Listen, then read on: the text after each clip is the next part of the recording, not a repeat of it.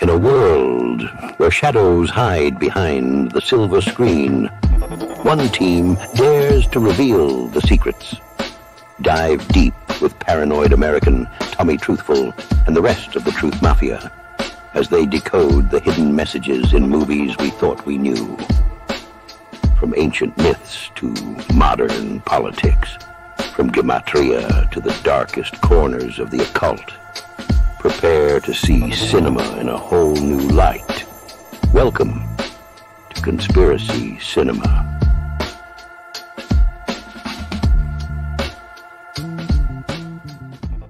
Welcome, my brothers and sisters. This is called Fair Use and is allowed for purposes of criticism, news reporting, teaching, and parody, which doesn't infringe of copyright under 17 USC 107. This episode today is made possible through our sponsors, Body Align, the Energy Wellness. That link is down in the description. You'll see sponsors. Just click on the link. So we got an amazing episode for you today, guys. We're going to get into the newest episode or the newest movie of The Hunger Games, The Ballad of the Songbird and Snakes. So The Hunger Games, The Ballad of the Songbird and Snakes is a 2023 prequel to the Hunger Games series based on Susan Collins' 2020 novel. The film sets 64 years before the original and explores the early days of the Hunger Games and the rise to power of Snow, the president. The narrative shifts from the rudimentary Hunger Games to Snow's evolution from privileged young man to the manipulative figure he becomes. Now, the film's third chapter, The Peacekeeper, marks a significant departure in tone and setting, moving from the capital to the forest. This shift allows for a deeper exploration of the characters and their relationship, particularly between Snow and Lucy Gray, the star of the movie, revealing the depths of Snow's dark side and Lucy Gray's cunning use of charm. The film's cinematography and design invokes a sense of both romance, danger, and contributing to its suspenseful narrative. There's a lot of occult symbolism and elements in the show as well. We got the snake symbolism, the tributes in the cage at the abandoned zoo. This scene where tributes are brought to the Capitol and placed in a cage with little substance, no food, no water, symbolize the dehumanization and objectification of the districts. You know, the people that are put in these 12 districts, kind of like how they're going to have the FEMA zones set up, the 10 FEMA zones. It's very similar to that. And the Capitol citizens are outside of the zoo looking in on these people from the districts, you know, which represent the lower class of society. Then there's this scene, it's the crucifixion imagery. And this part is crazy. It's taking place during the actual Hunger Games part of it. The crucifixion-like imagery, a disturbing moment occurs when a tribute thought to be dead is discovered in a crucifixion-like position. Now they go up and, you know, kill him with an axe to beheading. And we're in the Ember months. This comes out during the Ember months, September, October, November, December. The Ember, if you've ever looked at my Ember decodes, the video me and Donut Factory did on this, it's connected to decapitation, right? So in this scene, she's kind of taking pity on him and chops his head. Now, he got away. There was like an explosion the day before the games, and this is where he took off out the door. He was the one that got caught. A couple of them got shot. They didn't make it out. But yeah, that's how he was punished after it. Now, Paranoid American and my boy JayDreamerZ are here with me today. How you guys doing today? We're doing great, man. I was waiting for Jay. What's up, guys? How you doing, brother? So, Paranoid, who were some of the people that starred in this movie? Do you remember?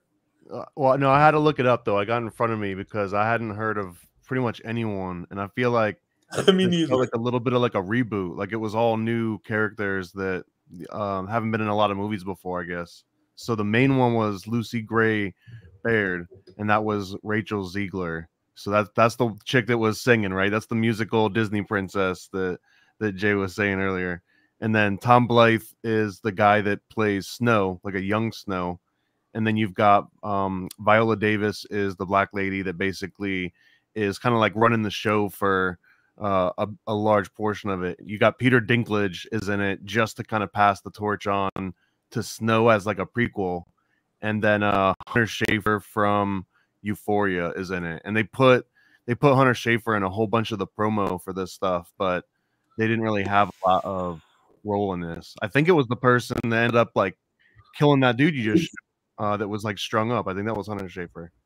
Oh yeah, that was crazy. Of course, they had to have a crucifixion moment in it, right? As we're going into the whole winter solstice, and yeah, it blew my mind. This came out, guys, on November 17th too, which is the day that President Carter's wife, Rosalind Carter, went into hospice, and then she died 2 days later on the 19th.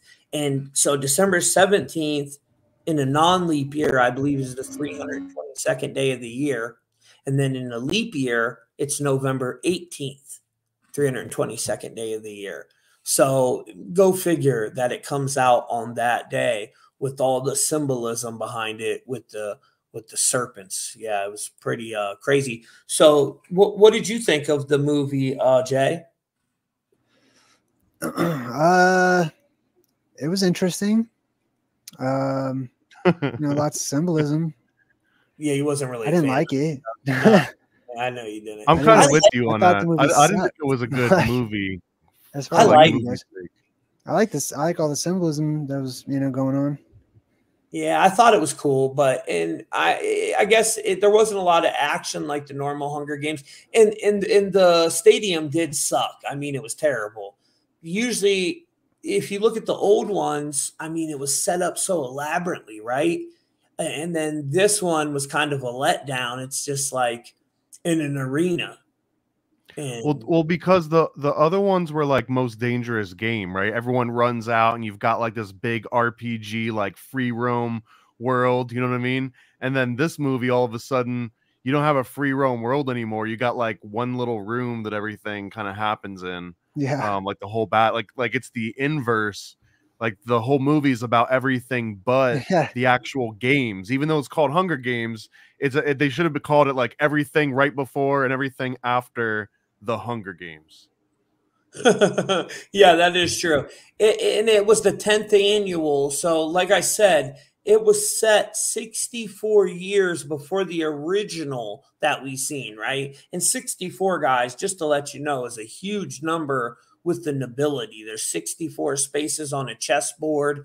The newest royal family member, little baby Lilibet, was born on 6/4, if I'm not mistaken.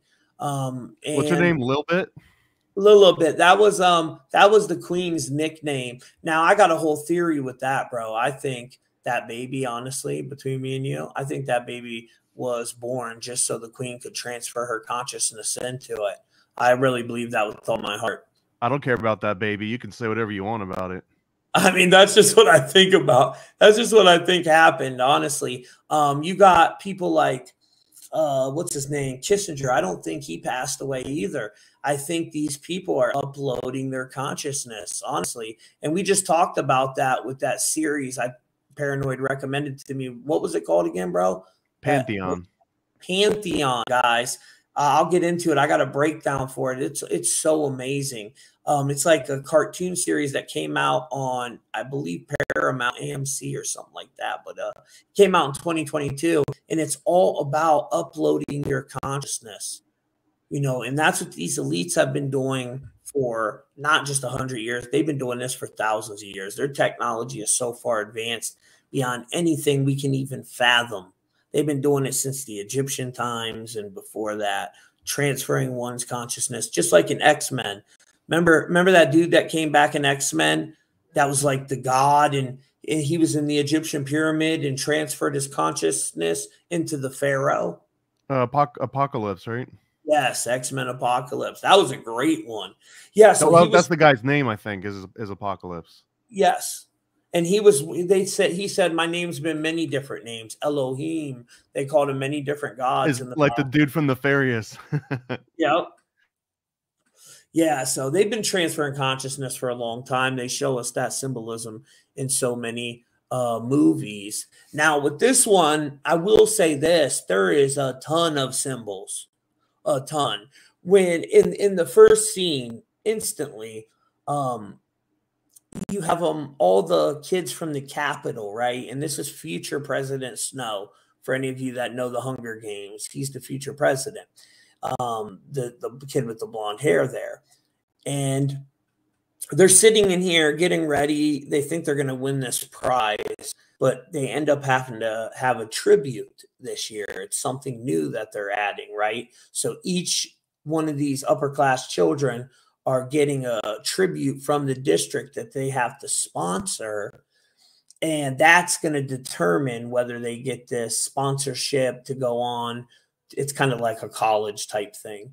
But in this scene, guys, I mean, look at the symbolism. You got the Masonic compass right up there on the wall, right? And that's the symbol of the school. Each kid has that little pin on their chest, this Masonic compass symbol. And then next to it, you have the nuclear symbol. It's supposed to be a phoenix, but it is clearly a nuclear symbol. And then when I started decoding it, it really cemented it for me, because you know me, guys, I always look at the gematria, which comes from Jewish Kabbalah mysticism, going back to Babylon. The elites have a secret hidden language of symbols and numbers. So using the purest and oldest cipher in Chaldean, the Ballad of the Songbirds and Snakes is 92, matching Order of the Illuminati, 47th president, and he's the president, President Snow. We're getting ready for the 47th president. I believe it'll be Donald Trump. And get ready for world currency is 92. And that's really what this is all about, the New World Order, putting us in districts and then FEMA zones, flipping us to a digital currency, martial law, you know, all that. Element 92 is uranium, which has the nuclear symbol. So whenever you're decoding, you use your Chaldean cipher for your element number, right? So whatever it equals in Chaldean, you go look at, well, what element's connected to that? And it will give you, you know, in this case, uranium. And then the atomic weight of that element is 238. Well, that you're going to use either English ordinal or Latin to see the connection there. And 238 from the Earth to the moon is 238,000 miles. And where do we have 238 connected to a president, guys? JFK. JFK was taken out, and Lyndon Johnson was sworn in on Air Force One at 2:38 p.m. So we have a 238 connection to a president, and then Trump inauguration is 238. And I believe Trump will be taken out. After he becomes president, they're going to take him out, just like they showed us in The Simpsons. That's a form of lesser magic, predictive programming, truth in plain sight, to really get the people that worship Trump out there and irate as they're trying to get us in the streets, create the civil war so they can declare martial law. You know what I mean? And also, if you look at that cipher, 238, United Grand Lodge of England is 238, which is called the Mother Lodge. It was created in 1717. And you have the Freemasonic symbolism right up there. We have the connection to Trump. We have the 47th president in both ciphers. And then the last but not least, Lahaina fire ritual sacrifices 238, guys. And from Lahaina until this movie came out was exactly 102 days. Well, 9/11 was the 102 minutes that changed America. 102 is Art of War. Flip it around. What is it? 201, like Event 201. And then you have 102 years before we went on lockdowns here in America was the Spanish flu. Exactly on the same day, 3/11, 102 years earlier. So with Maui, The 47-degree connection we see with the Masonic compass, the 47th president. If you remember, during Maui, the famous banyan tree, the largest in the U.S. that spans 2 acres and has 47 trunks, was scorched by the fires, remember?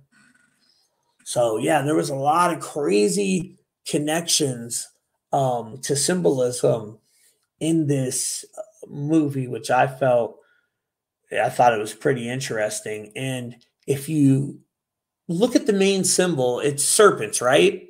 So there's this scene at the end where the serpents cover everyone, and they send these serpents in to take them out. They weren't going to let no one survive. And you'll notice the blue symbolism too, guys, all throughout it. In the beginning, when Lucy Gray is called up to be a tribute from District 12, she has a snake in her hand. So at 13 minutes in, it starts out with her pulling a snake out and putting it in a girl's dress that has a blue dress on, right? Remember, during Maui, the blue color didn't burn. And then she has blue flowers all over her dress, Lucy Gray does. Now, the snakes ain't biting Lucy, and she's singing to them. She thinks it's because of her music that they're not biting her. But these are weaponized military snakes. So what happens is, if they have your scent, they won't bite you at all. If they know your scent, they will not bite you. And he finds this out, the dude with the blonde hair that is sponsoring Lucy Gray, this kid here. He realizes that when he goes into the lady that's running the War Department, the black lady, she has one blue eye and one normal eye, just like in The Changeling, the girl that put the red bracelet on that girl's hand. Remember, she had the one blue eye, the one normal eye. There's something going on with that too. And I started seeing it after all this fire stuff. But when he goes in there and sees these snakes for the first time, he's reading a presentation to the doctor and telling her, these things that they should implement in the Hunger Games to get more people to watch. Well, his partner that he allegedly does all the schoolwork with, she tries to take the credit. And the doctor's like, oh, you're the one that wrote that presentation? Oh, cool. Well, my person dropped it in the snake tank. Stick your hand in there and grab it for me so we can read your presentation. And she's like, as long as them snakes, it's you really wrote it and your scent is on that paper, then you won't be bitten. So the girl reaches in there. Of course, she didn't write it, and she's bit, right? She falls out on the floor. So that's when the blonde kid sees that for the first time, and he's like, oh, okay. At the end, when he realizes they're not going to let no one win the Hunger Games, because there was a bunch of events that took place that they considered terroristic, right? So they're like, we're making sure everyone dies in this Hunger Games, and they release these snakes in there, but they don't bite Lucy, because before that kid, he's like fallen in love with Lucy now. So the night before that, he goes to the cage at the zoo to see Lucy, and she just saved his life. He says to her, I'm going to get you out of here. She's crying. It's nighttime. And he takes a cloth out of his pocket, wipes her tears, puts it back in his pocket. So now the next day when the Hunger Games is going on and they decide to take everyone out with these snakes, he remembers that they wouldn't bite you if they knew your scent. And he looks in his pocket and has that rag right there that he wiped her tears with. So he drops that in the cage. And when they drop this giant cage through the top of the stadium, she doesn't get bit. And that's where they kind of know, oh, something went wrong here. And they find the rag in the serpent cage. And that leads to him getting sent out. They try to send him to District 8. He spends his last little bit of money to get sent to District 12 because he doesn't know if Lucy survived or not. He don't know if she's alive. And they send him to the military where he's got to be a grunt for 20 years. Well, Lucy is alive, and that's really where the story really begins. So after the Hunger Games, there's like a whole hour left, where it kind of begins with how snow becomes snow. And yeah, that's pretty much the stuff I seen in it. What about you, Paranoid? What'd you catch? So I got a completely different tangent as usual. Okay, of So course. let me pull mine up. You know, people were messaging me. They're like, man, after your last show, you and Paranoid fell out. You guys don't do podcasts no more. Yeah, we had a brawl, bro. We had to go and solve it physically, and it was like blow for blow. We're both recovered now. We're all Yeah. good. Ain't that funny? I was like, man, we were cool right after that show. I just was in the middle of moving, and that's all it was. Yeah, we would definitely never fall out. So I'm gonna focus almost entirely on this whole premise right here, basically of the Hunger Games itself, where he's describing, and the original premise for everyone who doesn't know the Hunger Games already. They pick 2 children from each district, and they put them into the capital arena. And in this case, again, the arena was like a tiny little sort of like foyer almost, or like a little like coliseum kind of. But in the other Hunger Games that take place after this one in the future, they take place in like this big wide open, like forest where they can go and hide and like make little shelters and stuff. So it's a little bit of a departure from that. But what this is actually describing is the same premise as the Minotaur and the Labyrinth. So in Minos, right? And here's the snakes again too. So Minos was basically from the story Minotaur. This is like the bull of Minos, and the Minotaur. Here we go. The Minotaur lived in this labyrinth that was created by Daedalus, and Daedalus basically creates this labyrinth. They put the Minotaur at the middle, and the children of Athens are sent. Like it, depending on the story, some say every year, some say every 6 years, some say every 12 years, but every X number of years, these children from Athens, from like the affluent communities, they would get sent into this labyrinth to go and try and find the Minotaur. But it was ultimately a version of sacrifice because the kids never came back out. And actually, the person that ends up taking the Minotaur out later on is Theseus, I believe, and he's the one that actually ends up killing the Minotaur and ending this whole entire ritual. And this ritual is very likely a reference to like those old Carthaginian and Phoenician rituals.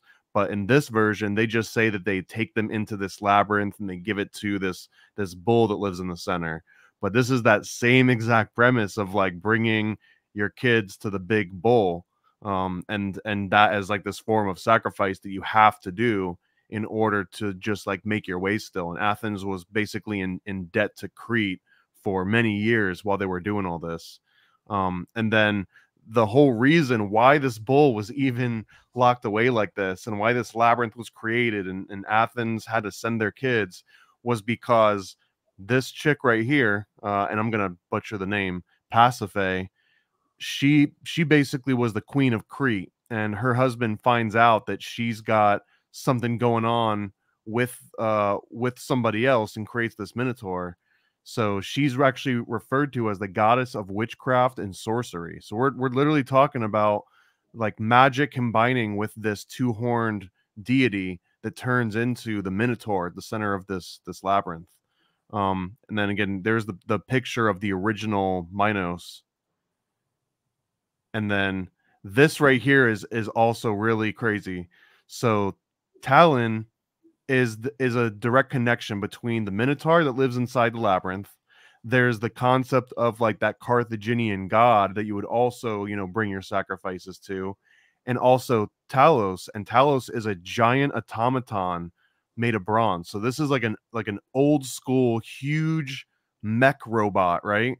That would protect Europa from pirates and invaders. It was legit like a robot sidekick that was like your bodyguard. And this is nuts that this is so old that they were writing about this, like literally a giant automaton. And then here's a picture, right? And this is on the left, I believe, Androgeus, and this is where you get the word androgynous from. Here's androgynous, and androgynous is probably well represented by the Hunter Schafer character in this movie, because Hunter Schafer is the androgynous person from what is it, Euphoria. That, I don't know if you guys seen the Euphoria show. Oh yeah, it was great. So I mean, there's an interesting connection between the very premise of Hunger Games, where you're bringing your kids up to be sacrificed for the greater of the city, which is the exact same story as the Minotaur, Athens and Minotaur. And this entire story, the whole reason that you would even have to do this was entirely because of this Queen of Magic, basically procreating and involving this Minotaur. And then that just dovetailing into almost every other modern story that we've gotten here.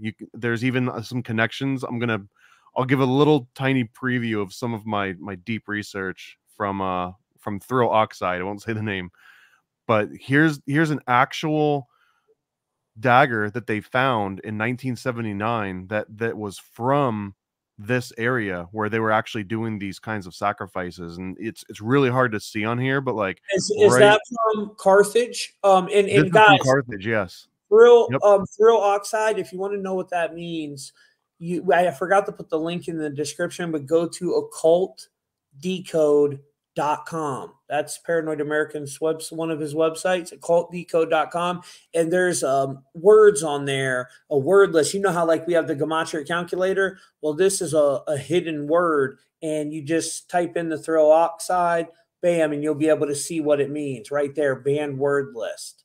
Yeah, so, and I'm not going to uncheck, but if you uncheck that screen share mode, it'll show you what this word actually is, that we're not allowed to see on a live stream without getting demonetized. Get in trouble. These are all banned words that you could get in trouble on YouTube for. So it's really cool. If you're a follower of ours, you can follow along in there. There's a bunch of different words, and you can Code Red.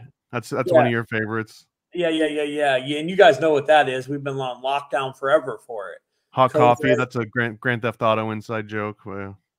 Yeah, there's a bunch of them, man. We came up with many different ones. You know, it's cool to watch the list build, and then you just kind of learn our little lingo, what we're talking about, and so it's a cool way to follow along. But that's occultdecode.com. Okay, go ahead, brother. I'll pause. Yeah, good call out there. And then it's really hard to tell on this one, but like right in the middle of this image, there's this etching of this wolf's head, or it's actually a boar, like a wild boar with these little tusks. But this was a sacrificial dagger that they found next to all these different remains. And this is a quote from this article right here about them finding this cannibalism in Crete.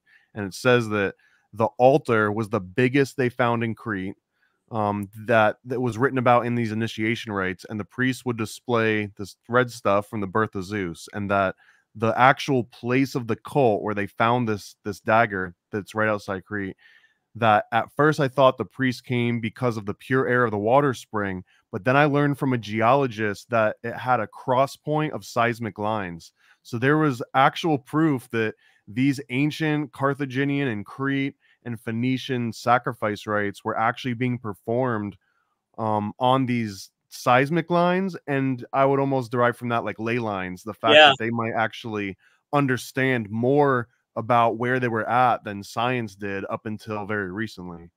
And then here's this, I just got a whole bunch, and there's this article here that goes on to talking about they found 203 bones in a heap, and that they all belong to children less than 10 and certainly less than 15. 20 of the bone, and this is where they know that it wasn't just like a burial pit where people would just take, you know, the kids that had like died of natural causes. It was because the bones show these fine knife marks like butcher cuts. And then it said that there's also versions of this that go on much later that get attributed to Dionysus, which is the god of the LGBTQ movement. And it's also Bacchus. Dionysus and Bacchus are the same entity. Right, wow. and that's Bacchanalia, and Bacchanalia right here, if you see, this is where they tear apart wild animals and they eat them raw, and they usually put the blood on their faces and they run around town in celebration. That sounds fun. That sounds great, dude. I mean, yeah, and they're still doing. You think this stuff stopped? You're out of your mind. This stuff is still carrying on today. They do these. They give us this watered down version of religion when they're still doing these ancient rites, you know, and doing them on like paranoid. And by the way, that 203, that's my new address, dude. So if something bad happens to me, you know, that Jim Carrey show, the Enigma 23 and the 203 address. I'm kind of nervous about that. When I see that new address, I'm like, oh, you just got to make sure you don't get lost in it. That's the whole danger of 23 is that if you start looking into it, like the rabbit hole never ends. Oh, it's crazy. I've already been down that rabbit hole. It totally fascinates me.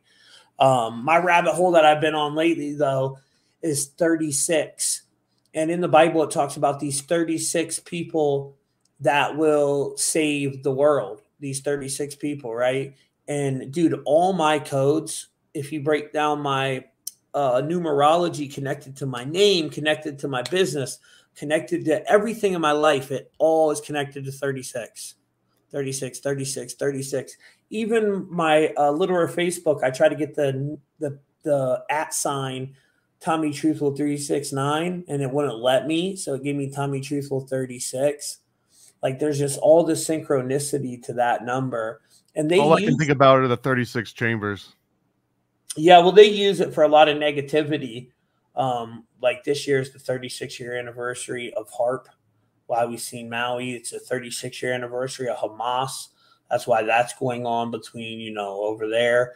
And 666 is the 36 triangular number, but 666 ain't evil either. It comes for the breakdown of carbon and melanin. You know, it's linked to the human, but it's just all a perversion. Even if you look into the scripture in the oldest book of Revelations found in Papyrus 115, the true number of the beast is 616, and it's connected to Nero. And then I think it's ritual sacrifice that equals 616, if I'm not mistaken. So you see that number over and over again. But yeah, it was from Papyrus 115. So they just take anything sacred like the number 33 and pervert it. Anything sacred, holy, they take that and they'll try to pervert it and attach negative energy to it. But you know, it's quite comical, to tell you the truth. And guys, all links are down in the description. Right now, we got a sale going on over on my other website, truthfultv.com, where I do all my decodes. If you want to get a personal decode, we do them over there. And you use promo code SALE17. I was born on the 17th. Everything I do is with numbers. And that gets you an extra 17% off all of our stuff right now over there on truthfultv.com. And we got some amazing stuff. We got the Organite pyramids that block this negative energy that we're being bombarded with. You can put this. I got 2 by my nightstand over here on each side where my head goes. Then I got 2 on each side of my computer, 1 by my Wi-Fi tower, and 1 in the bathroom. They're $26 with shipping included. You know, you can't beat that. You ain't going to find a better deal anywhere. We got the healing crystal set with real crystals and stones. You can make your own necklace. It comes with a bracelet.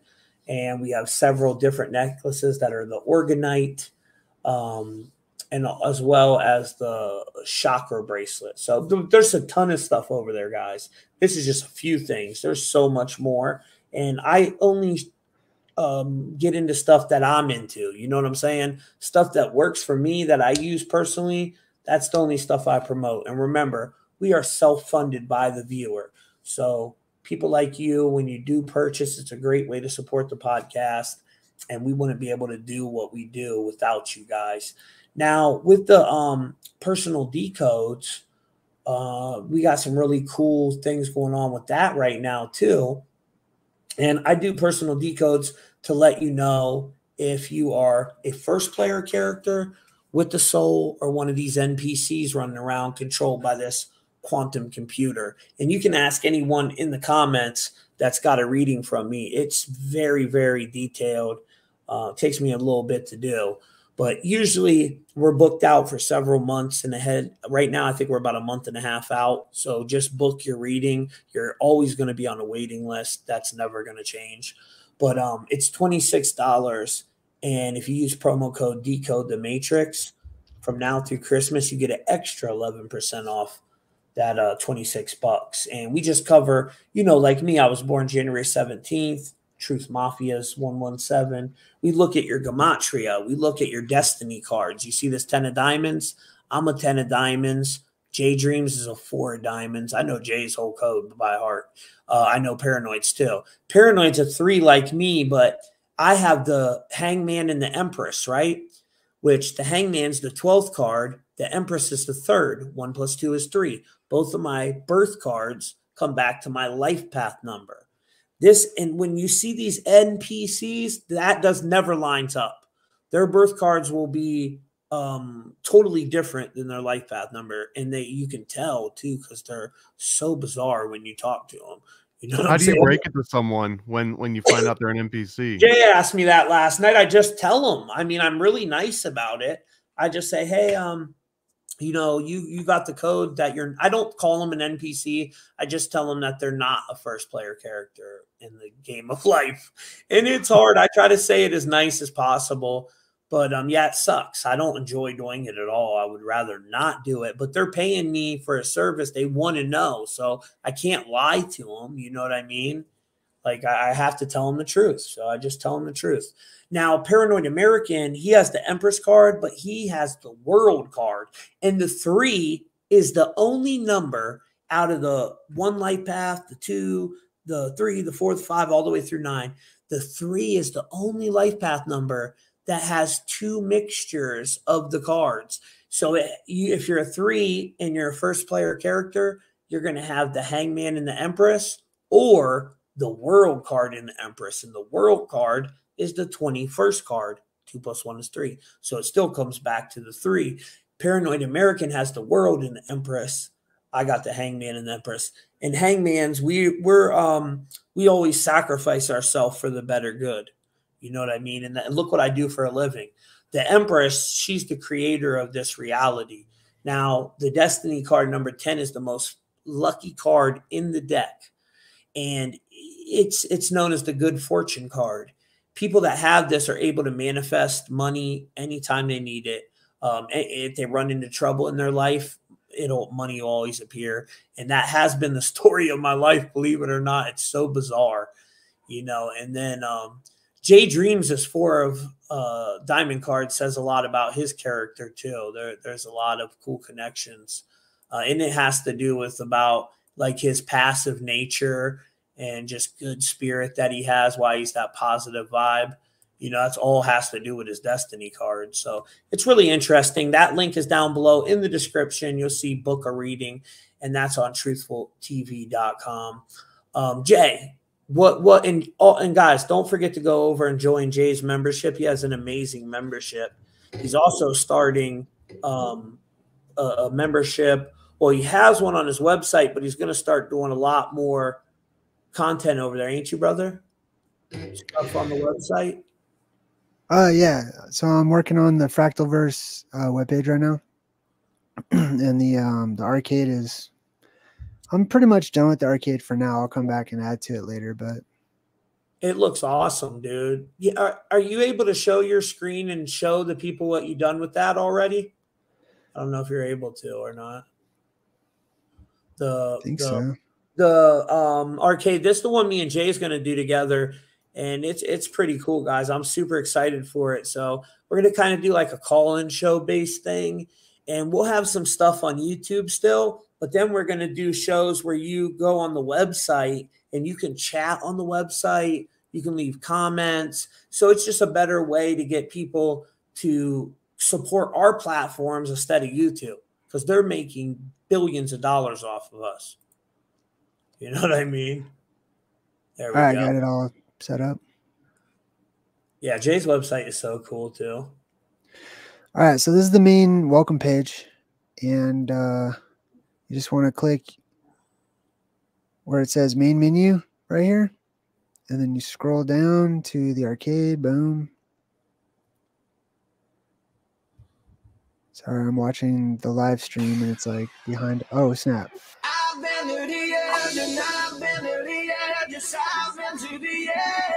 Audio in my headset. I don't know if you can hear it. Hopefully not. I hate this. All right. Well, anyways, this is it. Is that copywritten, that music? Yeah. Oh, we just got flagged, I guarantee. Sorry, dude. I didn't know you wanted me to do this. Like I was It's not all right. ready. Don't worry about it. I'll just, it ain't no big deal. Go ahead, brother. Yeah, this is the new page. It's got some video games you can play. And this is where we'll be doing our live streams where you don't have to worry about code words or anything. Yeah, that'll be fun. And we could do the call-in show too. Then our callers, they don't got to be cryptic. They can talk freely, and that'll be really cool to be able to hear everybody's different perspective on things and what they think's going on in the world around us right now. I'm really excited to hear all that stuff. So yeah, it'll be fun, man. A lot of cool stuff planned, and it'd definitely be fun. All Jay's links are down in the description. His link to his membership on his YouTube is down there. So if you want to join him through his YouTube membership, that's down in the description as well as all links. Now, Jay, what did you think, brother, about this movie?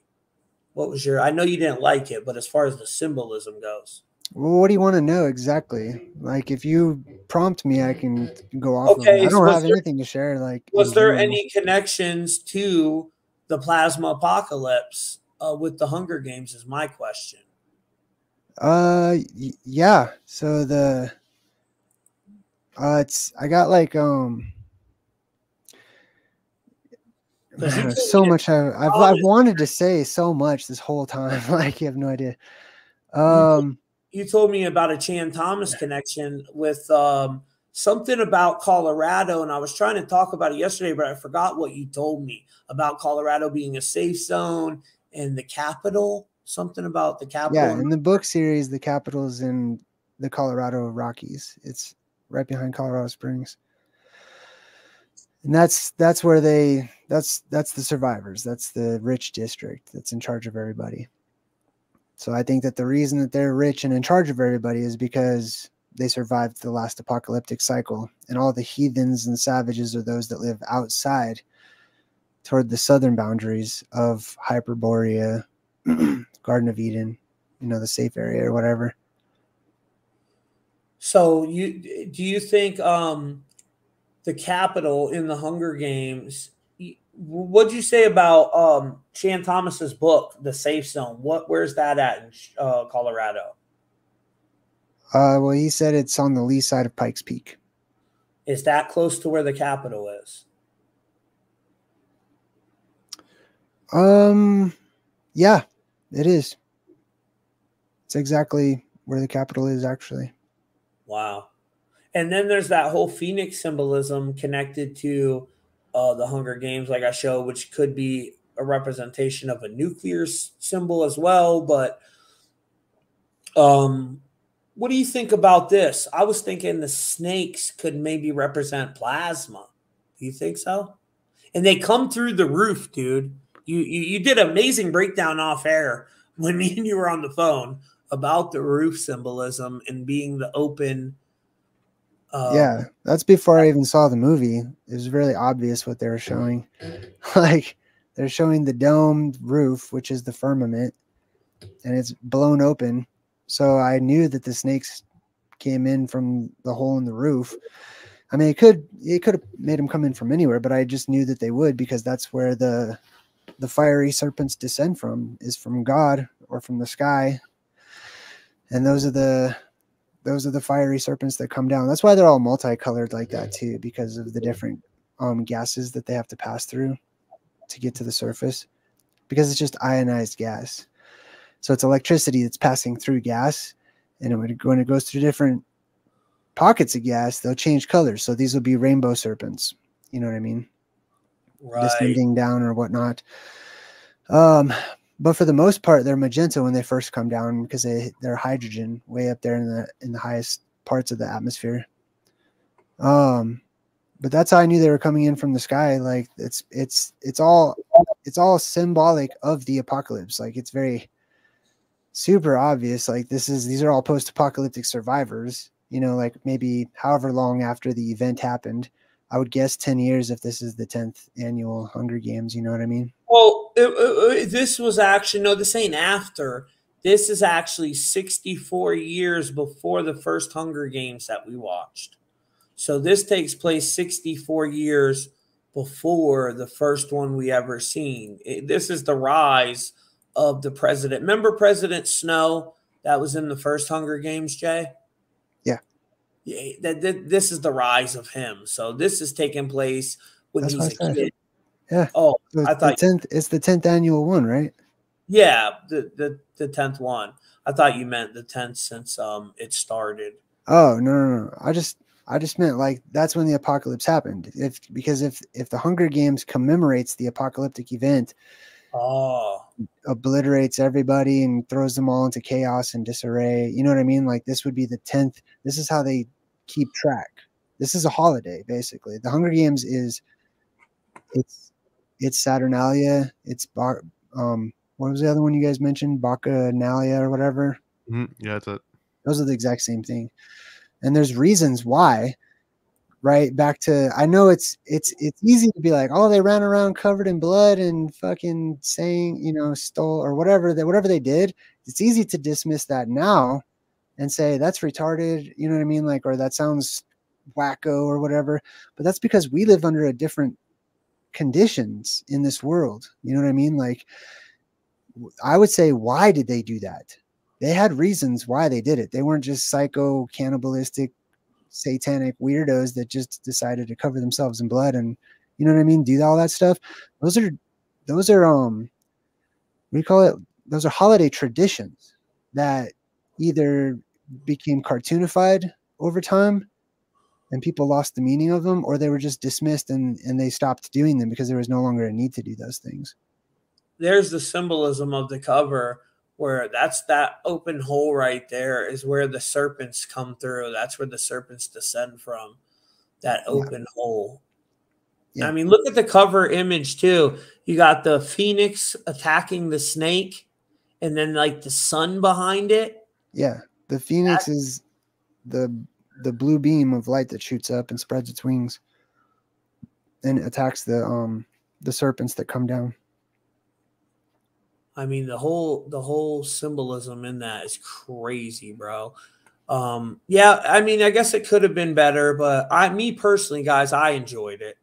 I know these two didn't really get into it. I'm a little bit of I'm get picky on this, but my ultimate question after almost every movie is, could this movie have been half the length and been the same movie? And this one is like, yes, on every box, like every single thing, every message that got conveyed to the viewer, all could have happened in an hour and a half and not 2.5 hours. So that's my number one complaint. But yeah, I remember when I was younger, I used to love like 2 or 3 hour movies. It was like, oh man, you're getting all this extra value for your money. You know what I mean? Like, I paid the same for this ticket. Why wouldn't I go to like the 6 hour movie versus the hour and a half one? But now when like time is you know, in essence, I find myself like, come on, like wrap this up. See, like wrap the scene up, yo. Right. No, I get it. And shout out to everybody on Rumble. I'm looking at the chat back here. I see you guys over here. Got some people over on Rumble. Hit that like button. Make sure you hit that like button. We appreciate y'all too, on all platforms. Now, yeah, it could have been better, but I enjoyed it myself. I thought it was a decent movie. I was excited to do it because the symbolism, of course, and I know it's going to be a major event in the year of the serpent, which again starts January 28th of 2025. And, you know, from the release of that movie is 438 days, and you guys see the 438 connection. So, yeah, I think I think the year of the dragon's going to be pretty decent. It's supposed to be a year of prosperity, and it's going to get us to let our guard down in 2024. And then 2025 through 2032 is going to be unreal. That 7-year period right there. The Great Tribulation equals 225. So I think that's when it'll pop off and stuff's going to get nuts. Now, another movie, guys, that I checked out, which was terrible, but there was so much symbolism in it, was Good Burger 2. And shout out to my dude David from Indiana, because without him, I would have never known about this. I did a reading on him, and he had the Decode, so it makes sense that he caught all this, because he sent me a bunch of screenshots. Like, just, I did it when I did his Decode. He's definitely not a first player character. He actually has a very rare code known as the Decode. You don't see it a lot. And he caught like almost everything. He didn't catch the fire thing. I did that, the fire truck. But the laser storm, this was at the roller rink. And look what it says. Can you survive? Laser storm. And in the beginning scene, the first couple minutes, he's in a all blue outfit standing out in front of his house. And he's talking about this new chemical you spray on your house, and it's anti-inflammatory. So then he has this dude come in with a freaking, what's that called? The fire launcher, flamethrower. And he sprays the house, and it's supposed to not catch on fire, right? But it does. And right before that, they had all these fireworks in the house. So when the house catches on fire, these fireworks start shooting out. And in the movie, it looks like directed energy weapons are coming at him in the blue, but he's dodging from left to right. They never hit him. And there's also, remember in Hawaii, they didn't hit anything that was blue.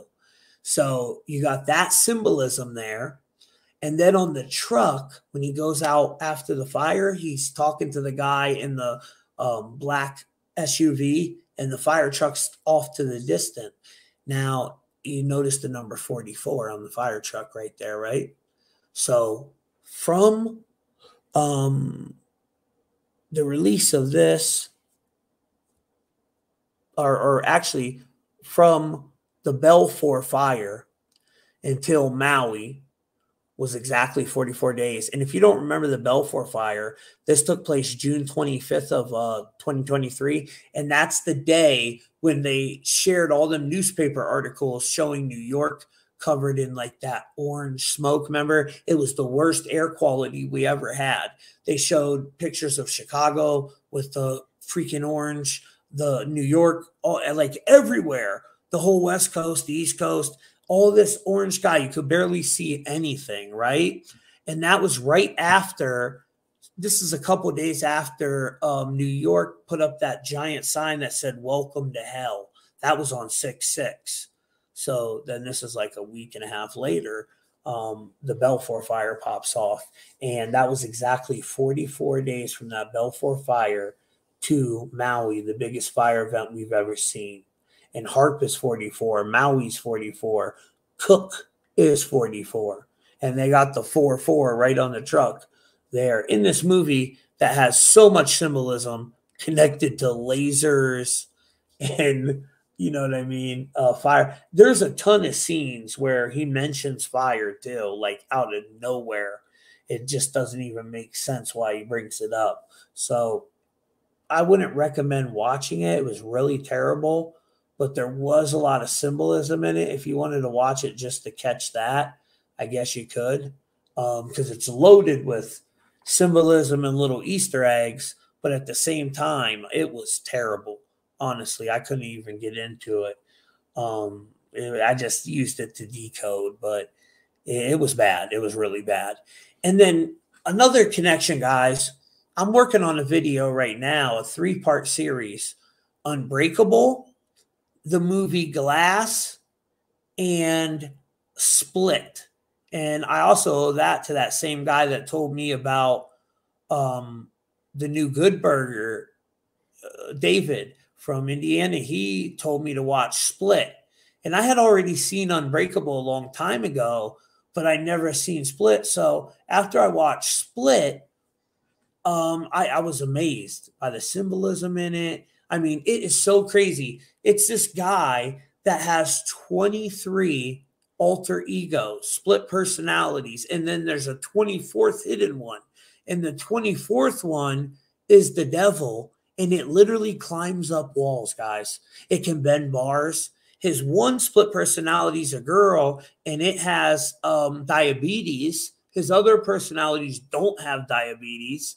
And then his psychologist is doing a report on it, showing that these people have unlocked some type of ability in their brain where one of their personalities actually has superhuman abilities. And the 24th alter ego, the devil character, they call him the Beast, right? His split personality is so crazy. Me and Jay was talking about this the other night. He's literally 40 pounds heavier, a couple inches taller, solid muscle, and like I said, he can climb up walls and shit. He's totally crazy. He eats people. He's cannibalistic.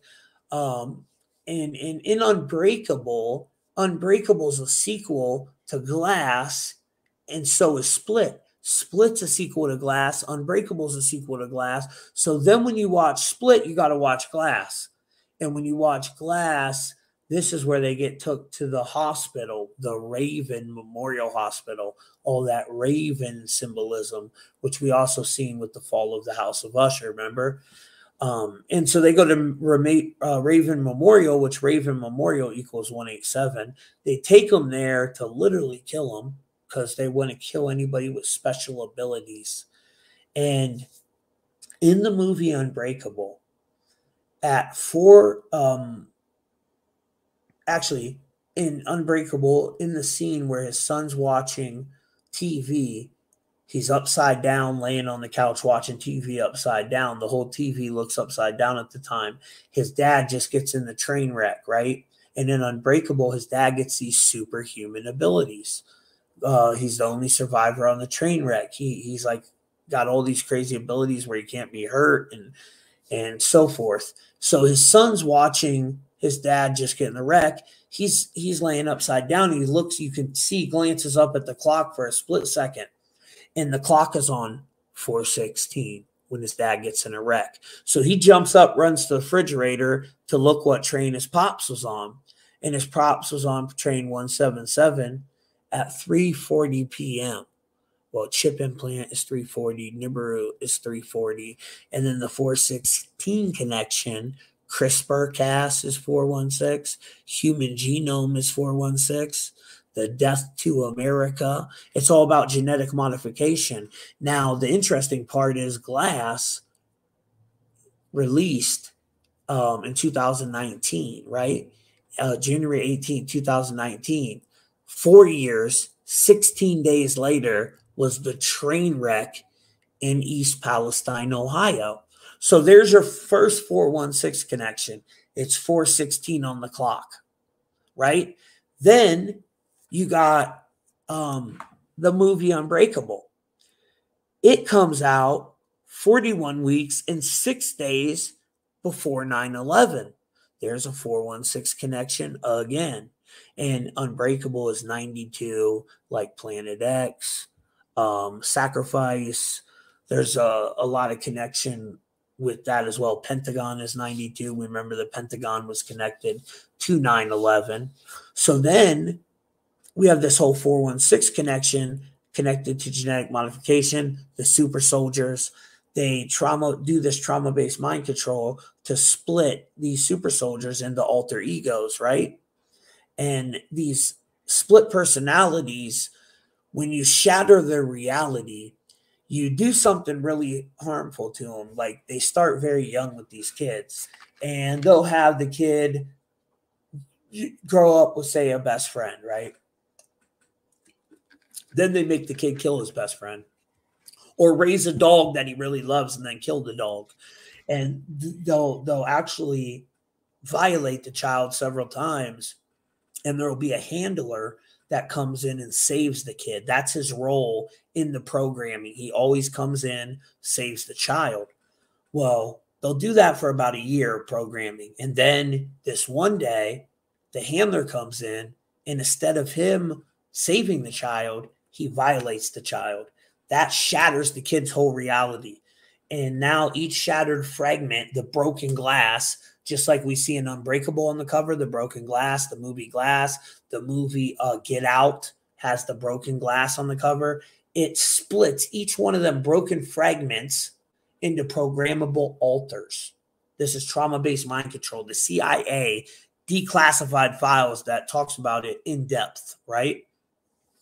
So they're programming these people, and it's all part of this super soldier program where they're trying to train people to be assassins and all kinds of different things. They're using genetic modification to create these super soldiers. You got to look into Max Spears, what he talked about with the super soldier program, how they were tortured and stuff like that. He was found vomiting up black goo on a couch in Poland. That's when he died. He was about to expose a black magic cult and what they were doing with children with Michael Aquino, who ran the psychological war department. And once he talked about doing that, well, guess what? He was found vomiting up black goo. He never got to do that interview. So there's this whole connection to the super soldiers, the gene manipulation, genetic engineering is 416, genetic giants, the Nephilim. And then there's this other series. It's called Pantheon.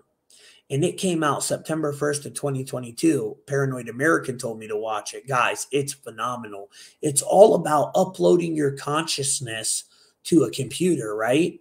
Where you upload your consciousness. So it's connected to that whole immortality technology. And season 2, episode 1, 20 seconds in, they're declaring martial law and coming down the street, and look at the address on the freaking mailbox, 416. And the whole thing's about uploading your consciousness to a computer. Genetic, it's the genetic engineering code, the CRISPR-9, where we can create these super soldiers and splice their genomes. Now, the interesting thing about that is, too, from the release of that movie until Glass, the movie Glass, so there's a clear connection here, was 1,322 days. You got the 1322. Now, guess what 1322 is? Klaus Schwab. What is Klaus Schwab connected to? This whole agenda connected to genetic modification. Also, 1322 is the artificial intelligence claiming to be the creator. And that's what they're setting up. This false god created out of artificial intelligence that will be worshipped as a god, right? Phoenix event is 1322 too. And as you see with Unbreakable, we got the 92 connection to Planet X. With Unbreakable, there's also his train was at 3:40 p.m., which Nibiru's 3:40. I believe it was 340 days. Or I got to look it up. Hold on. Let me look real quick. Let me pull up my date calculator, because there's some connection there too to Rona. Hold on one second, guys. Let me pull this date calculator up. Decode red. I can't remember the exact connection, so I got to look. Now, what day did that one come out real quick? That one was February. Let me try Glass first. February 18th. Hold on a second. Or January 18th, I mean. 1/18/2019.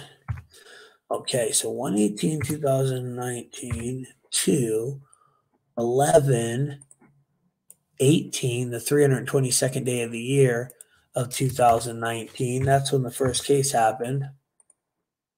Oh, yeah, 304 days. It was 304 days, which is 34. And 340, the 340 on the clock, that's 34 in numerology. So we have the 34 connection. The CDC released a zombie apocalypse warning on their website on March 4th. Remember, guys? 3-4. And the day the whole Code Red situation went live in the United States, the jabbers, December 14th, during the Corona eclipse in Argentina, 13 years prior to that day was the movie I Am Legend came out, which is all about genetic modification, these super soldier zombies. So we see heavily ties to both of them narratives with these movements. Now, that 34 connection is zombie. Zombie equals 34 too. And I mean, what are they trying to create? The masses, where they are nothing more than like controllable freaking zombies, like The Walking Dead. They want us to upload our consciousness to this artificial reality. They're trying to create a quantum copy of our soul. But I don't think it's as nefarious as we think. I think this is the truth. I think that we are in a drill right now, and they know the world's going to end. They know about the Phoenix phenomenon. They know about the plasma apocalypse, what people call pole shift, Planet X, which really it's a dimension, but that's neither here nor there. This event is cyclical, and they know it's going to happen. And imagine if you knew 90% of the world would perish. Well, what could you do to make them live on? You create a quantum reality, and you create a quantum copy of their soul. That way, when they die here in the physical, they're reborn in this digital reality where you rule over like gods. You guys are like, you set up this artificial matrix that you rule over. I mean, it's kind of genius when you really think about it. But that's what I think they're doing. Their immortality tech, all of it, Elon Musk, Neuralink, the brain chip, all that, it's all tied to this immortality technology. Look into Agenda 2045, immortality tech, and you'll see this is their peer-reviewed papers, their research that they've wrote on it, what their plans are, and what the narrative is they're pushing forward. I actually wrote a detailed blog on it on truthmafia.com. But yeah, that 416 connection, I see it over and over and over again to that narrative, and I just thought it was pretty interesting that I seen it with all the movies, Unbreakable, Glass, and Pantheon, which Paranoid told me to watch it, guys. It's really good. How far are you in that Pantheon, Paranoid? I stopped at the end of season 1, so I haven't started season 2 yet. Oh, you haven't? Mm-mm. Oh, it's so good, dude. I can't wait for Jay to check it out. It's really good. I'm not usually into cartoons, but that one's like an adult cartoon. And it's crazy, dude. It kind of is like, if you unlock your powers in this reality, we might have the abilities like them people that uploaded their consciousness. Remember, they're pretty much like superheroes. They could do anything in that reality. And I don't think this physical reality is much different than that, honestly. They're kind of trying to create a matrix within a matrix, right? With this yeah, remember that? What was that, like a Black Mirror episode where it was like the simulation within a simulation, where like that lady's life was a Netflix show? Yes, it's called Joan is Awful. I actually did a video on it, bro. Right, Joan is Awful. Yep, 100%. They want to trap us in a simulation within a simulation. They got the newest D-Wave, the 2000 Q, the quantum computer plugged into CERN. It's plugged into all social media. I mean, they're definitely harvesting our energy and feeding it to another reality. And this ties into third strand DNA, guys. I can't dive into it too much because I'm on YouTube, but just look at, they want to add 3 strands of 22 to your 44 base pairs of DNA. When did Code Red start? November 18th, the 322nd day of the year. And 3 strands of 22 is 322. 22 plus 22 plus 22 is 66. Well, Black Goo 66 and the Rona. So you know what I'm saying? We know their true agenda with that. And that's the nanotechnology, the Black Goo, that plugs you in. It allows them to use you kind of as an avatar, where they can control your body from this other reality, from this other dimension. Some people think they're demons that's controlling everything. And I think that's probably true, not too far off from the truth. My boy did a video on this about this building that looks like a damn big shot, right? And the connection to them trying to create this quantum copy of our soul. That's up on truthmafia.com.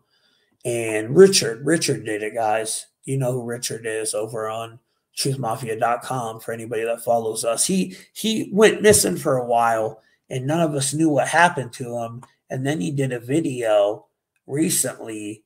Some dude in his life was like extorting him and it was pretty crazy. But he's back. He's safe now. If you don't know who he is, here I'll show you real quick. He's phenomenal. Like his work is really groundbreaking. It's this gentleman right here, Richard. I don't want to butcher his name, and his work is next level. If you like my work, you'll really love his. He has video 16 spiritual physical tsunami. That one's phenomenal. And Jay, you should check him out, brother, because he talks all about Nibiru and it being this dual system. He believes in flat earth, but he believes in this dual system. The way he breaks it down is so fascinating. And like he shows all the symbolism connected to the nobility and different symbols they use throughout time. It's really interesting. He does awesome slides too. His videos are so great. Richard, shout out to Richard. So yeah, you check him out, guys. That's on truthmafia.com right over here.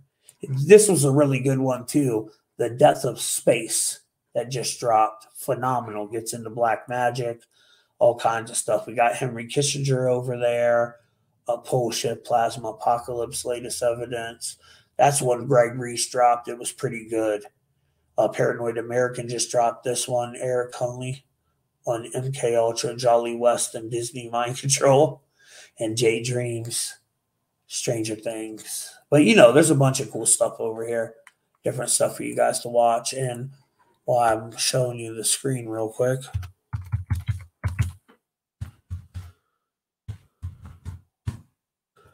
This is my other website, truthfultv.com. This is where I do all my bookings, guys. There's a video right here that walks you through the booking process. So you just check out as a guest. You don't have to have PayPal like a lot of people think. You check out as a guest and watch that video. It literally shows you how to do it. And there's the reading there. We also do dream interpretations. If you're on your phone, it's going to be, the menu is going to be up in the top right corner. It looks like a square with 3 lines going through it. And when you click on that, you'll see the shop. Click on the shop, boom, and you'll notice all of our new stuff we have over here. Bunch of new stuff.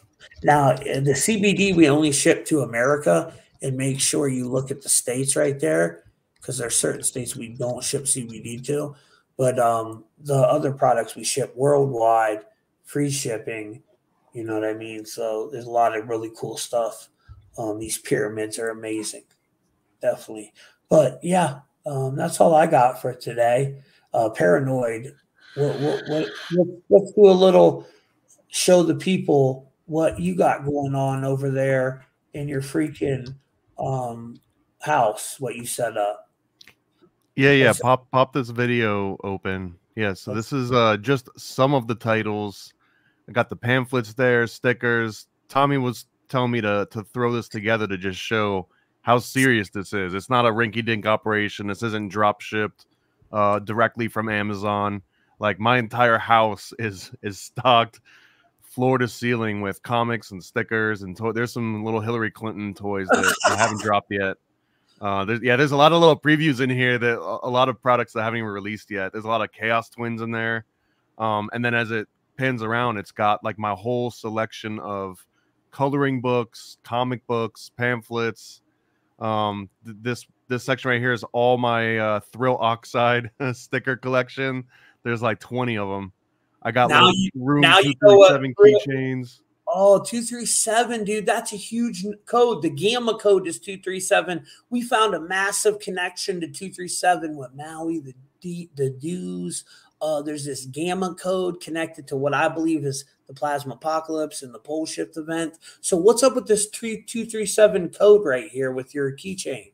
Well, this is from The Shining, the movie The Shining, Stanley Kubrick. That's the room that is at the very end is 237, and all the links to that being indicative of him trying to reveal that movie was about the moon landing. It's everything to do with that.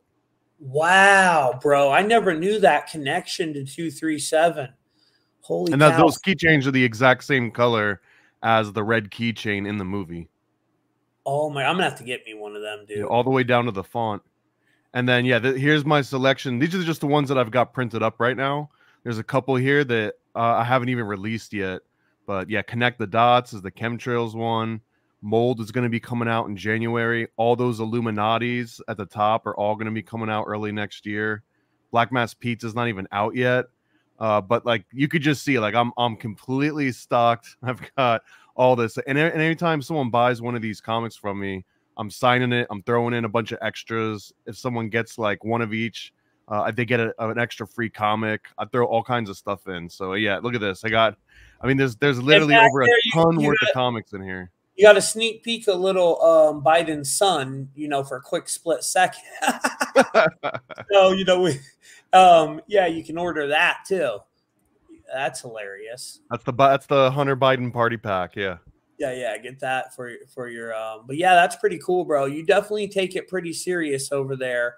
And it's all like custom wrapping. Like I got my own tissue paper. I got my own reinforced tape for the packages. I put little golden seals on everything. Like we do it up right. It shows up and you're impressed. I guarantee it. I want one of them Pillaries. Can I get mine with a little? I'm still working on it. I don't show you here, but I got an airbrush station set up because I'm airbrushing like reptilian scales on her face and then adding like little. All those are going to be hand painted, custom airbrushed figures that I'll be dropping soon. Oh, I need that, dude. You should get. I want mine with a frazzle tattoo on her head. Oh, that's hilarious, bro. That's so funny. But yeah, man. What are we gonna do next week, Paranoid? What's in the works for next week? We watched Dark Song, but that's a slightly older movie, right? Yeah, but Dark Song was dope. But I'm open, man. We still got to start making our way through all the Stranger Things, before it drops in 2025. And I mean, it seems like that's a year away, right? But I mean, within a month from now, we're gonna have to knock out the first 4 seasons between January and December. Let's start getting into Stranger Things next week because they really liked that episode too. So we can get down. I want to still do like every episode one by one. Yeah, we can get into that. And me and Paranoid are working on, guys, that we're going to do some shorter, like 10-minute breakdowns that are going to be, we're going to edit stuff in. It's going to have some AI overlays to it. You'll see clips of the movie. So it'll be done up really nice. Like how I do my video edits that go viral. The last 3 I put out, dude, I got one right now that's at 900,000 views, one at like 750. All them video edits I be dropping, they go crazy viral. But it's I think people's attention span is so low. When you do like a long form podcast, it just doesn't get the views and traction like the shorter ones do. So, but I still like doing this. I like talking with you and Jay. I enjoy. Well, I like the long form because from long form you can always extract those little 10-second clips and everything.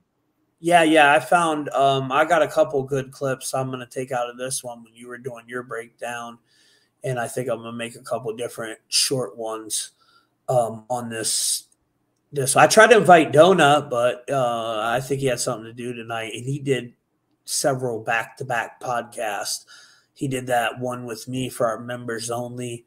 You can watch that up on truthmafia.com now, the members only content, $8.88 a month. Click on the link in the description. We did a phenomenal one. That was Friday. And then Friday he had to go do one with Paranoid American and that chick. I want to interview her, bro. Did you? Yeah, Cheney. Shout out Cheney. We were up from midnight till 5 a.m. and apparently even after I went to bed, Donut and Cheney were up talking for like another hour or two. So now we're like didn't go to sleep until like 7 or 8 in the morning. Oh my Lord. Yeah, I need to interview her, bro. Set that up. I like her. She's all about loose energy. And her breakdown on Friends was so phenomenal. That's what I need to figure out what's going on. She did a breakdown on what's her name? Doja Cat. Her demon video, how she used the Friends logo thing, but left out 2 dots. And she said each dot represented a person from Friends. And she thinks, I forget why she said she thought she left him out, but that's why I want to ask her, like, why is that represent Matthew Perry, that he was going to die? And who's the other one? Is there another person from Friends that died? Maybe we could do like a special Friends episode or something, break down like the craziest episodes of Friends. I would do, yeah, I'm down to do that. Friends, that would be a fun episode too. But yeah, we'll do Stranger Things next week. Does anybody got any questions in the comments for me, Paranoid, or Brother Jay? Jay, you seem kind of low energy this one today. I do. Yeah, a little bit. You're usually really up and happy and stuff. I guess I am a little low energy just because, you know, I already did my whole live stream, and then I thought we were starting at 7:11, but then we didn't start for like an hour, and I've been sitting here the whole time, and like I probably do have a little less energy than when we first started, I suppose. Yeah, you gotta know it's always like like you start, but then there's like the prep. Not only that, but like all the cool stuff you told us before the live stream, and so like I don't have, you know what I mean? Like I don't know how to react. It's weird for me, like, because I hear two presentations basically. Like you give us the presentation before, and then I'm just kind of quiet. I don't really know when to chime in and stuff. So it's just different for me. Yeah, I always prep. So every time we do that, it's just good to prep. That way, when you're doing your thing, you know the flow of it, so it goes good. But hey, it happens. I've been off on episodes so many times, dude. Where I have a lot to say. It's just I don't always know when to chime in, and I try to be really respectful to like when you guys are talking and stuff. So like I have a lot to say. It's just, you know, if you ask me directly, I'll have all kinds of stuff to say about it or whatever. But if you guys keep going and talking or whatever, then I'll just be quiet and just let you talk. You know what I mean? We could pass a rain stick around. Like, yeah. Well, I did ask him. I asked him, what did you feel on the breakdown? You got, I mean, I guess you gave your opinion, though. It wasn't one you were really into either. So, you know, that happens. There's some movies I watch and I'm like, ugh. This was definitely my least favorite Hunger Games movie out of all the different movies. I think I liked all of them better than this one. Oh yeah, me too. I mean, it wasn't the best, but the real story started after the Hunger Games. It's like not even about that. It starts in the hour after it, where he's in the woods and, you know, he's really getting ready to pretty much kill that girl, Lucy Gray, because she was the last. She was the last thing that was standing in his way to get back to the Capitol, because he ended up killing the mayor's daughter because she walked back there when his friend was trying to help smuggle guns to the rebels. And she was like, I'm telling. She's the one that got Lucy sent to the Hunger Games in the first place. So, you know, he shot her with the shotgun, and Lucy had put that gun in the floorboard of that cabin they were in. And she's like, well, now the only thing standing in your way, you got the gun, is me. And she kind of looks at him and she's like, I'm going to go outside, because I think she felt he was going to kill her. And she went outside and dips out. And then he goes out looking for her. Lucy, where are you? So he starts to walk in the woods. And when he walks in the woods, he sees her shirt on the ground. He goes to pick it up, and that's where the snake bit him. You know, and he's like, is this snake poisonous? He starts screaming at Lucy, and he sees her run through the tree line, and he starts shooting at her with the AK. But what's weird too is the snake ends up not being poisonous, so he survives. He goes back to the doctor at the end, and he goes back to the Capitol. He gets back there, whatever. He gets his best friend killed, sacrifices him, pretty much, you know, was going to kill Lucy. Spoiler alert. And when he gets back to the Capitol, the doctor that created the snakes, the lady with the one blue eye, the one normal, she says, now what do you think the Hunger Games represent? He said, we need the Hunger Games to keep people. So now he knows what it's for, to keep people in line. And you know, he's like, it's like the Purge. Yeah, it's like the Purge. So he realizes what they need him for, and that's where he goes under her wing, and she kind of raises him up to where he becomes the presidents. No, but they don't show us what happened to Lucy Gray after that. That part pissed me off, dude. I'm like, what happened to her? She became Snow White, or she tried to, and then she got fired. I don't know if you guys knew. That was her, wasn't it? She was going to be Snow White, but then they canceled her. Oh, for real? Yeah. In real life? Mm-hmm. Oh, wow. I didn't know that. Yeah, they didn't cancel her. Was there was just so much backlash, right? That they like it was had really to. bad. Why? For what? What was the backlash for? It was, I think the appropriate word is super woke. You know what I mean? Like, there were no dwarves. I don't know what the fuck they were. They were not dwarves. And she's not trying to like look for the prince or anything. They changed it and made her all empowered woman power and weird and stuff. And they were very PC about everything. Her? That's what I'm asking. Like, why? Because she's really outspoken about it, and she won't shut up about it, and she's making a big deal about all of it, and she's really defending it, which is causing a stir, kind of like the, you know, the recent Bud Light mascot stir type stuff. Right. Oh, I salute her for that. Then that makes me like her more. You know, makes me like her more. I already was attracted to her. I know a lot of people think they're not particularly what they portray to be in Hollywood as far as certain sexuality goes. But I was trying to see if I could tell with her, and I couldn't.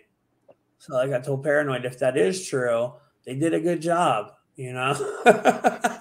Whoever her doctor was, they did a good job, because I thought she was I thought she's pretty, and she's a good singer. Definitely a good singer. I'd never seen her before either until this freaking whole episode or this whole movie, but I had no clue who she was, dude. But yeah, that's pretty much our take, and we love y'all. All links are down in the description. We will see you in a couple of days. Make sure you go check out my new videos, guys. If you're on Facebook, it's the @ is Truth Mafia Podcast. I put up a bunch of new videos. And if you're on Instagram, it's Tommy Truthful TV. That's my big one. So I love y'all. You guys have an amazing day. Thanks for coming and chilling out with us. We're out of here. Love you guys.